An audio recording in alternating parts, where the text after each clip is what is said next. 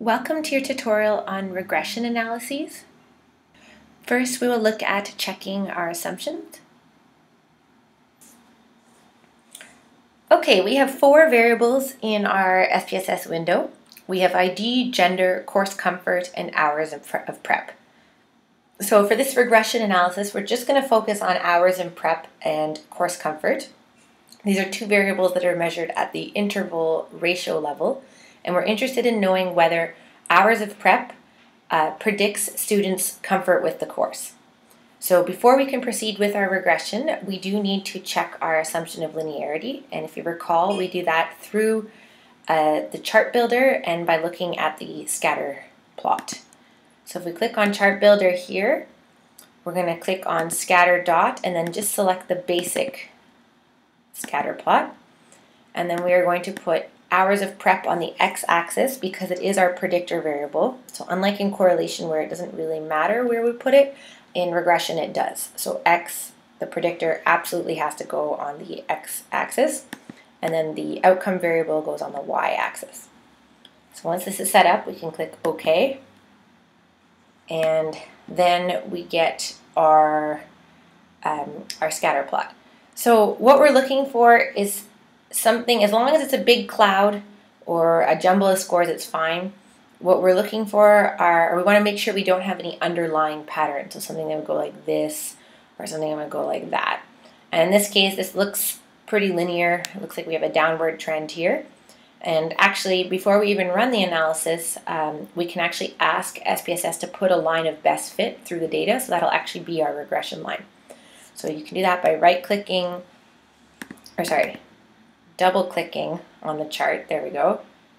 And then we are going to double-click once it's open, right-click once it's open, and then you're going to select this option, Add Fit Line at Total.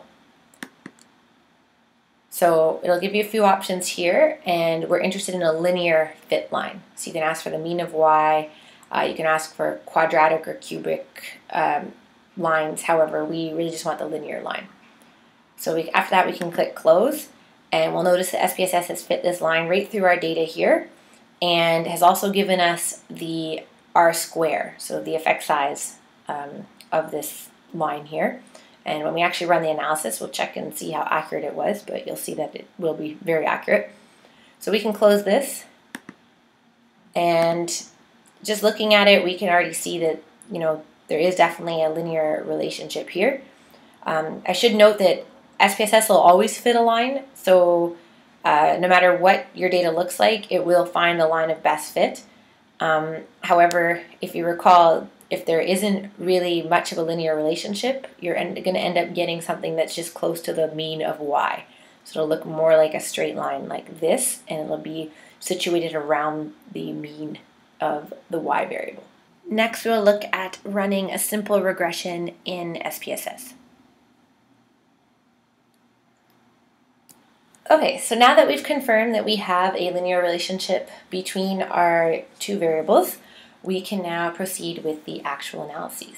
So we'll go to Analyze, Regression, and you'll see here that there's a lot of different options, but we're really just interested in the linear regression. And this is where you can do both simple and multiple regression, and this week we're just looking at simple. So we click Linear here. It's pretty straightforward. We are going to put our, now I've forgotten which one's the independent variable. Sorry, we're going to put hours of prep on the independent line and course comfort on the dependent line. Now in the options, we don't really need any of these things for now. However, we can ask SPSS to give us our descriptive statistics for both variables. Under plots, this is where you can actually also create a scatter plot right from here, but we will look at this next week with multiple regression. And then these are some options for looking at outlier cases and error. However, we won't be using that in this course. And then again here, options for missing data. So this time, now that we're doing regression, we have the option of also adding mean replacement. However, the defaults usually are just, again, like last week, using listwise or pairwise deletion. If you're doing simple regression, these will be the same because we're only looking at 2 variables. However, once we start doing multiple regression, that's when this one will come into play. And if you select pairwise, it'll only exclude participants on the certain pairs of data. And we can just ignore the bootstrapping tab altogether. So once everything here is selected, we can click OK. And essentially we have our first box, which gives our descriptive statistics. So we have the mean of course comfort and the mean of hours of preps, and we have the standard deviations for both and the number of participants for both.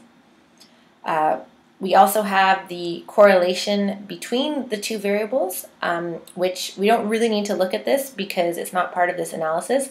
And you'll see here that this correlation coefficient is reflected right here under the Model Summary tab. So that's the direct correlation between both variables. Again, this gets a little bit more interesting when you have more variables for multiple regression, but for simple regression, this value here is going to be the same as this value here and this value there. And I'll explain all that in a second. Okay, so let's move away from here. So here are the actual results of our regression analysis. These 4 variables here, or sorry, tables here. So the first one is always going to give us a summary of what was run. So we have a dependent variable, which is course comfort, and we only ran one model where we used hours of prep as the independent variable. Next, we have our model summary. So this is where we get the R, which is the correlation coefficient between both variables, which you already saw here. And then we have the R square, which is our effect size. An adjusted R square, which takes into consideration some of the error in the model. We won't worry about this. And then our standard error of estimate. So really the 2 important things to take from this table are the first 2 right here, so the correlation coefficient and the R square.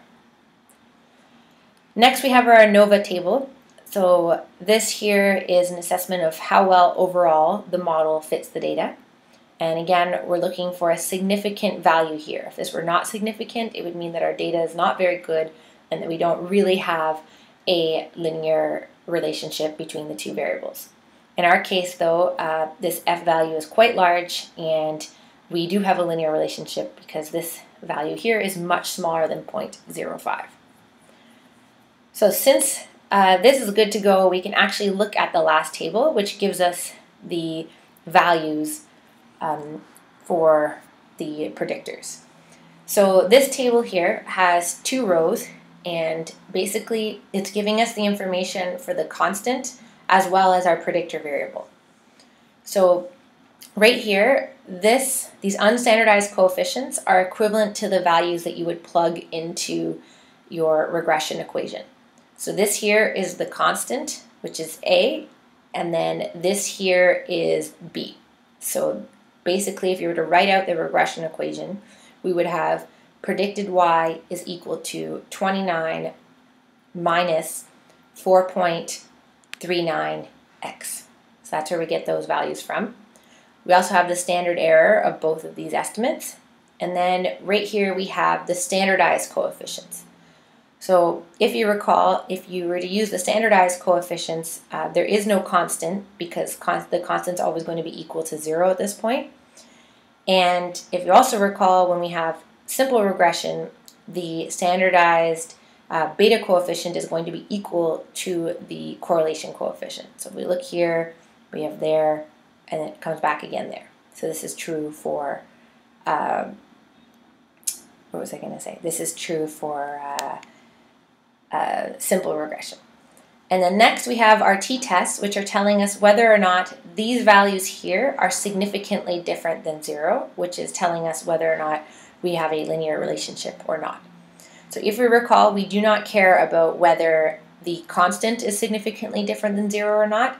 However, we do want our predictor variable to be significant, we want B to be significantly different than 0. And in this case, we have a t-value of negative 11.38, and it's much smaller than 0.05, so we're okay here. In simple regression, if this ANOVA table is significant, your predictor variable is also going to be significant. So you can just, if once this is good, you'll know this is good to go as well. The constant may or may not be significantly different than 0, but again, it really doesn't matter for simple regression or any regression for that matter. Okay, so just one last thing I want to show you is when we'd asked SPSS to fit the line of fit here, we noticed that we have a constant of about 27, 28 it looks like, and that we have a negative slope here on our regression line.